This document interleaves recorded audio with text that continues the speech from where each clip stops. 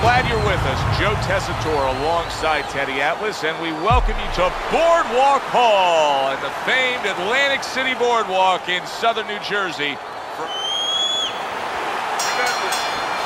Round number one is now underway. All the talk is done. It is simply time to fight. Comes right back at him with a left hand. Keeps his hands up defensively, protecting the head. Solid right hand lands.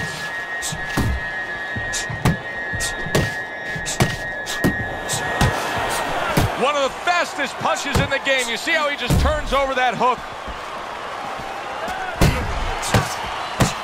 Commits to the overhand right, and it serves him well.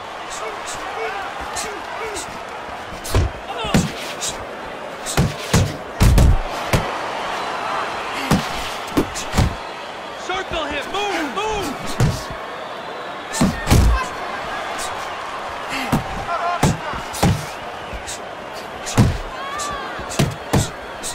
Come on, kid, focus.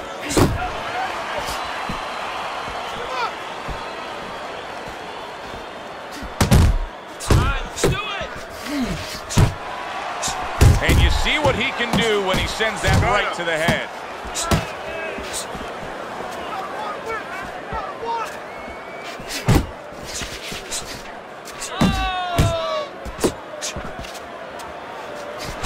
And he returns on that exchange. That's a fierce jab by the professional. Not much action as he just ties up. Not precise at all by Merciless. Solid left hand.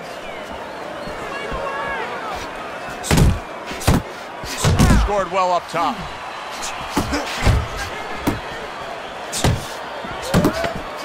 And that's what fighters do. Pulls the trigger right away after taking one. So we come to the end of the round. And that was a round that was very productive for him. Now he heads back to his corner. And they're going to try to repeat the success they just had, I'm sure. Yes, he hurt his opponent there. He's going to want to go back to what he was doing and remember what set up those big shots. He got rocked earlier in this fight. I don't see him changing much up, Teddy. Would you be advising him that now is time for an adjustment? Well, you have to have a plan B, maybe even a plan C when you come into it. Maybe he doesn't have one. Now, if he doesn't have one, you're not going to tell him to start changing up because then you're basically saying, I don't know what to do, but, you know, we're in trouble. Keeping him honest with a double jab up top.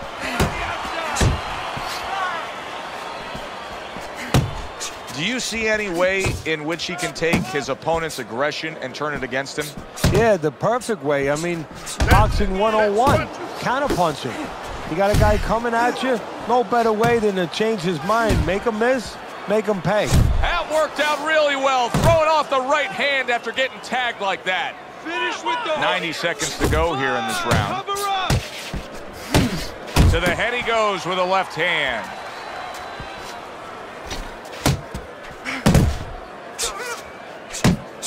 A little head hunting with the right. Watch that.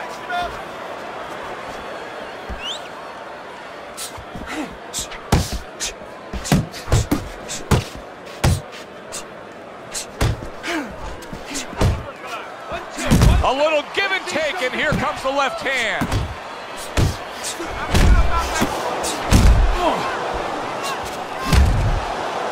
And now just wasting away some time with that clinch. Flush right hand to the head. Well-timed, well-placed uppercut there.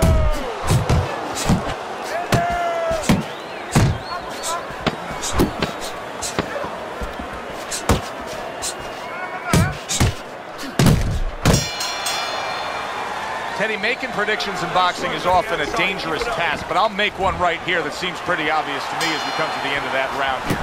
This fight is going to be a brutal display as long as it lasts. It's kind of like going and watching that home run contest. Nobody's trying to hit singles or doubles. You know they're all going for the fences. The professional's picking up right where he left off. Remember how he finished that last round? Yeah, he really finished strong, really fast. And you know what? This is a thing, man. Oh, that uppercut got him badly. The professional's being damaged right now. Punch after punch is coming in.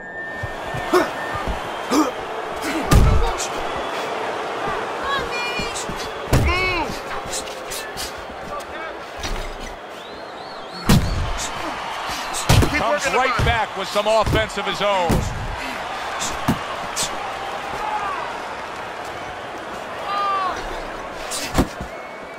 Come on. Good jab by Riley. You see him holding on. Time is of the essence now. We've reached the halfway point of this final round. See, that's what you want from his left hand. That's exactly what it should be doing, that left hand by Merciless. He returned fire right there, and it worked. After being rocked, now he gets his man. At this point, it's not about the skills and the abilities of these two fighters. It's about the dreams of them, and one of them is being eliminated. Riley's knowledge of the game is showing through. 3 ways to defend. One of them is to block. He did it there well.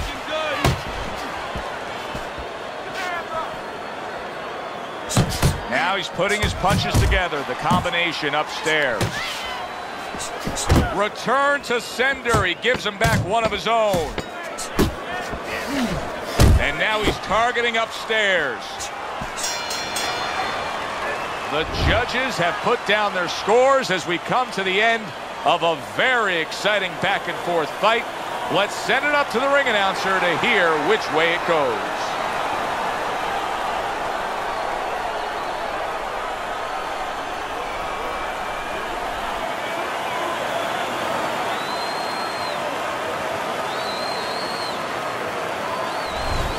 Riley's performance tonight was exactly what he was looking for. And it's exactly what the judges reward.